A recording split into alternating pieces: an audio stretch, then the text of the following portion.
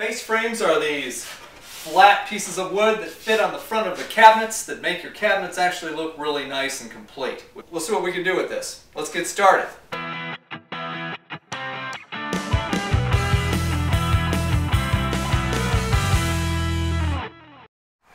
In order to install the face frame, I'm going to use these biscuits. They're designed to swell up when you get them wet, specifically with glue. There's a couple of different ways you could do this. You can cut an individual slot where each biscuit will go. That's kind of painful, and the odds of getting that to line up every time could be a little bit challenging, especially when you're doing a cabinet as large as the one I'm doing. Another approach is to cut a groove down the center of both your face frame shelving or the front of the cabinet, and then also within the face frame itself. Now I'm going to show you how to do that in this section of the video. I'm going to show you how to set up the saw for it right now. Now you want your saw blade to cut right down the middle of the board. So I've got this jig that I set up that's already measured. It's the right size for the middle of the board.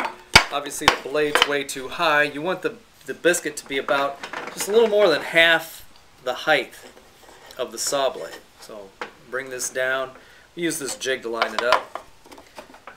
Bring it up a little more till the, see there, see how that's going up? Okay, if I bring it back down right about there, it's perfect. Now to set the width so it goes down the middle, I'll just move the move the rip fence over, lock it down. Theoretically, it should be good to go.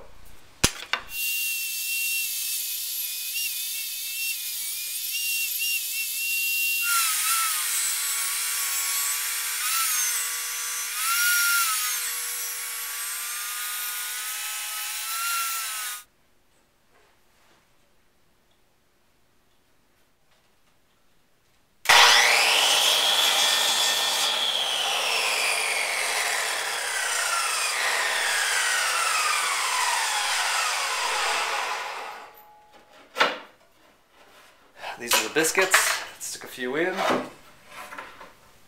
just for fun.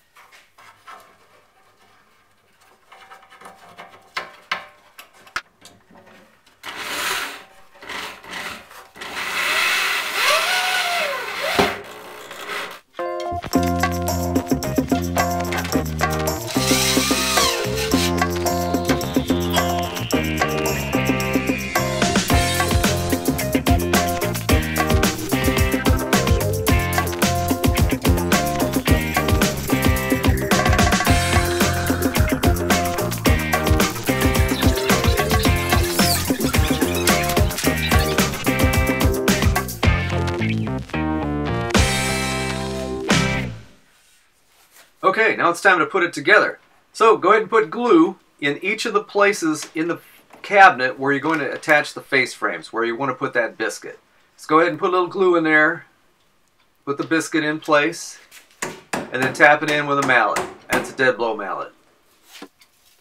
Then put glue across the top of all of your biscuits and then put that face frame on top. It should fit together if you've done it well. Go ahead and tap it down with your dead blow mallet, or a rubber mallet would work just fine. You want to be gentle with that. You don't want to dent up your face frame that you spent all this time on.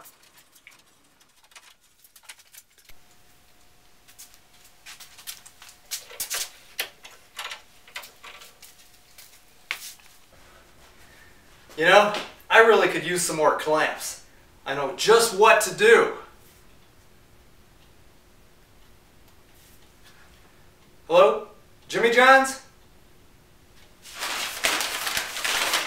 That's what I'm talking about. Thank you, Jimmy. And that's about it for face frames. I'm going to let this dry overnight. I'm going to sand it all down real nice, fill in the gaps with some putty, call it good.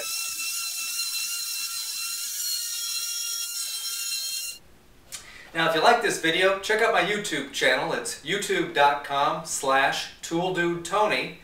I've got other videos on how to make other parts of the cabinets, how to build the cabinet doors, all that kind of fun stuff. Check it out, subscribe to me, press the like button, call it good. If you didn't like it, my name is Dave. Take care and have a great day. This is Tool Dude Tony for How to Fix Shit 101.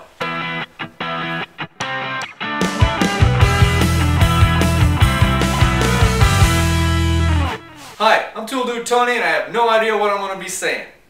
So I'm going to make it up as I go. Hello, November. Back out of my video.